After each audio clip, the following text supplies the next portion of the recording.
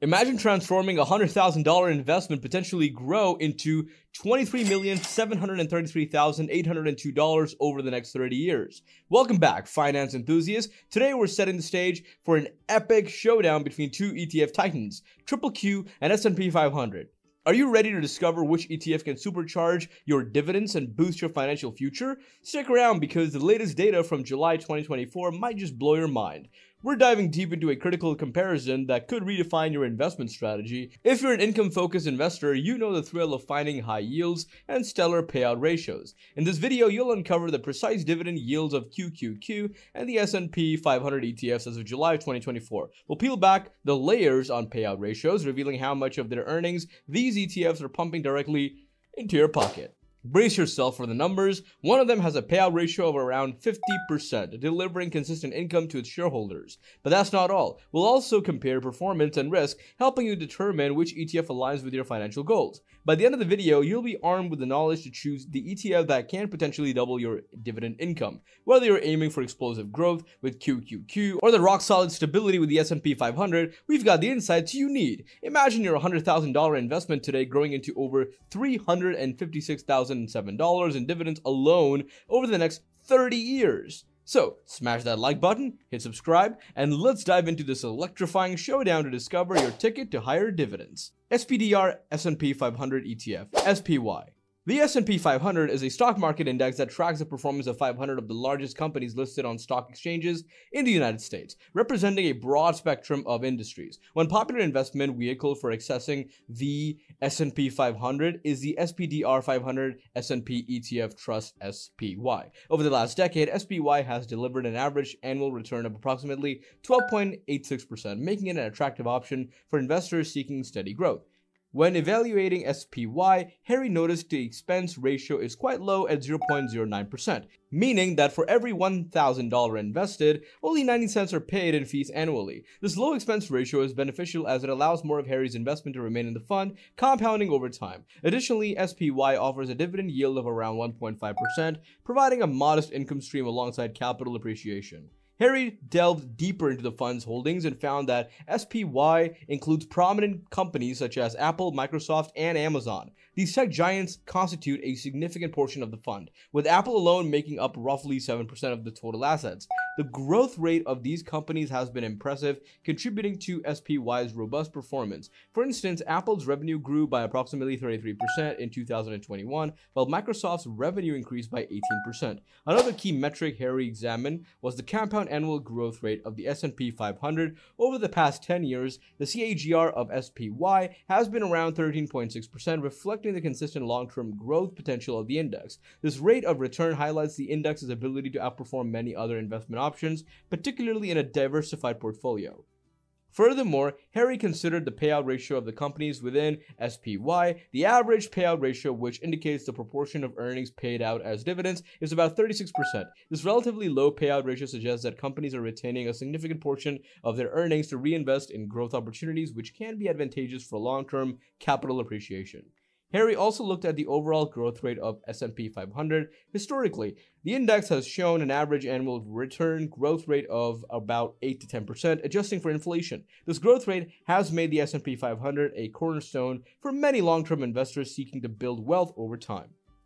In conclusion, Harry found the S&P 500, particularly through SPY, to be a compelling investment choice due to its low expense ratio, strong historical performance, and exposure to high-growth companies. With a diversified mix of sectors and a track record of consistent returns, the S&P 500 aligns well with Harry's investment goals, offering both growth and income potential. By investing in SPY, Harry can leverage the collective strength of 500 leading companies, positioning himself for long-term financial success. Invesco QQQ ETF. This ETF tracks the Nasdaq 100 index, which includes 100 of the largest non-financial companies listed on the Nasdaq stock market. Known for its heavy weighting in the technology sector, the QQQ is an appealing option for those looking to capitalize on the growth of tech giants. Over the past decade, the QQQ has delivered an impressive compound and annual growth rate of approximately 20%, significantly outperforming many other major indices. This stellar performance is driven by its top holdings, including companies like Apple, Microsoft, Amazon, and Alphabet. For instance, as the latest data Apple constitutes about 12.8% of the total assets, and Microsoft at 9.9%, Amazon at 6.8%, and Alphabet at 7.3%. This growth rate of the companies are remarkable. In 2021, Apple's revenue grew by 33%, while Microsoft's revenue increased by 18%. Harry is also attracted to the QQQ's relatively low expense ratio of 0.20%. For every $1,000 invested, only $2 are paid in fees annually. This low expense ratio ensures that more of Harry's money is working for him, compounding over time. The ETF's focus on high growth technology and consumer discretionary companies has been a key driver of its strong performance. The payout ratio of the companies within QQQ is another critical metric for Harry. The average payout ratio, which indicates the proportion of earnings paid out as dividends, is about 27%. This payout ratio suggests that these companies are reinvesting a significant portion of their earnings back into the business to fuel further growth, which can be advantageous for long-term capital appreciation. In terms of dividend yield, the QQQ offers a modest 0.5%. While this is lower than the yield offered by more traditional indices like the S&P 500, the QQQ's focus is on capital growth rather than income. This aligns well with Harry's investment strategy, which prioritizes growth over dividend income. Moreover, the QQQ's performance during market fluctuations is worth noting. During the 2020 market crash, the QQQ fell by approximately 30%, highlighting its higher volatility compared to more diversified indices. However, its recovery was swift and robust, reflecting the resilience and growth potential of its underlying companies. Overall, Harry finds the Invesco QQQ ETF to be a compelling investment choice due to its high CAGR, low expense ratio, and exposure to some of the most innovative and fastest growing companies in the world. Despite its higher volatility and lower dividend yield, the potential for significant capital appreciation makes QQQ an attractive option for Harry's portfolio. By investing in QQQ, Harry can leverage the growth of leading tech and consumer companies, positioning himself for long-term financial success. Long-term growth projections. Long-term growth of S&P 500.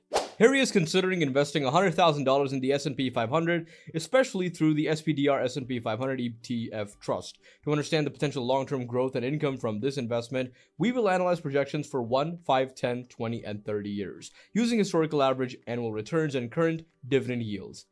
If Harry invests $100,000 in SPY with an average annual return of approximately 12.86%, his investment would grow to about $112,860 after 1 year. Additionally, with a dividend yield of 1.5%, he would receive around $1,500 in dividends over the year.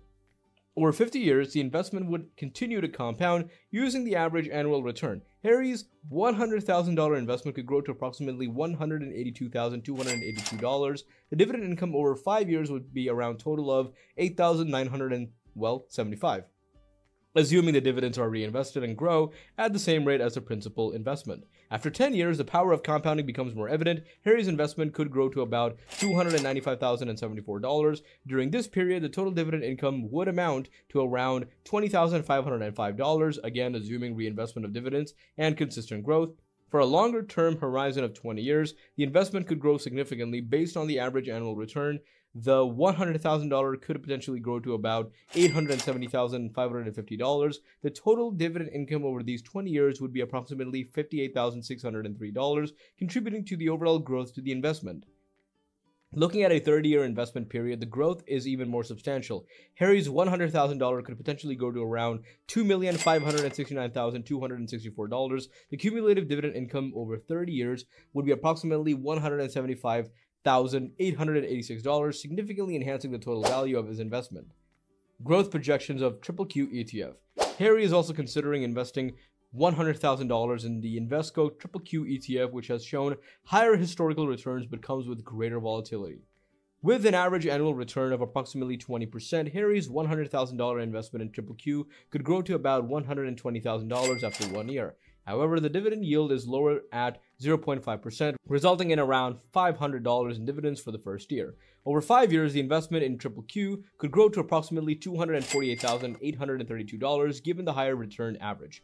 Total dividend income over these 5 years would be about $6,283, assuming reinvestment of dividends. For a 10-year period, Harry's investment could grow significantly to around $619,174. The total dividend income over 10 years would be about $15,228, adding to the overall investment value. In a 20-year horizon, the compounding effect is profound. Harry's $100,000 investment could grow to approximately $3,841,600. Over these 20 years, the total dividend income would be about $115,248, assuming dividends are reinvested. Over 30 years, Harry's investment in QQQ could potentially grow to around $23,733,802. The total dividend income over these 30 years would approximately be $356,007, significantly boosting the investment's overall value. Both the S&P 500 and the QQQ offer a substantial long-term growth potential. The S&P 500 provides a balanced approach with moderate growth and steady dividends, while QQQ offers higher growth with more volatility and lower dividends. Harry's choice should align with his risk tolerance, investment goals, and the importance of income versus growth in his portfolio strategy. Understanding the market dynamics of SPY. Harry, interested in the SPDR 500 S&P ETF trust, should be aware of his, market dynamics. Historically, the S&P 500 is considered a moderate risk investment due to its broad diversification across 500 large-cap U.S. companies. The volatility measured by standard deviation has typically ranged from 15% per year. For instance, during the 2020 market crash, SPY dropped approximately 20%, demonstrating its exposure to significant market downturns. Despite this, the S&P 500 rebounded quickly, showcasing resilience due to the strength of its constituent companies. A notable instance of volatility was the 2008 financial crisis, when SPY experienced a decline of over 36%.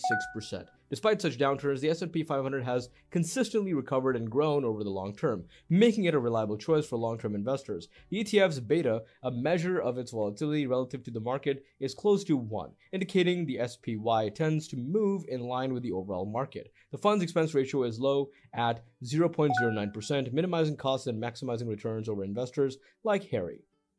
Additionally, SPY's dividend yield of around 1.5% provides a steady income stream, albeit lower than some other income-focused investments. The payout ratio of its constituent companies averages around 36%, indicating that companies are retaining a significant portion of earnings for reinvestment, supporting future growth. Navigating the ups and downs of QQQ. When considering the Invesco QQQ ETF, Harry should note its higher risk and volatility profile compared to the S&P 500. QQQ focuses on the NASDAQ 100, which is heavily weighted towards technology and growth-oriented companies. The sector concentration results in higher volatility with standard deviations often exceeding 20%. During the 2020 market crash, QQQ dropped about 30% within a few weeks, highlighting its susceptibility to market swings. However, its rapid recovery was driven by the resilience and growth of tech giants such as Apple, Microsoft, and Amazon. Historically, QQQ has shown impressive performance, but with significant fluctuations. For example, in the early 2000s, during the dot-com bubble, QQQ experienced a sharp decline of nearly 80% from its peak, taking years to recover fully. Despite these setbacks, the ETF's long-term growth potential remains strong. Thanks to its focus on high-growth sectors, QQQ's expense ratio is 0.20%, slightly higher than SPY, but still relatively low. The dividend yield of QQQ is modest at 0.5%, reflecting its focus on capital appreciation rather than income.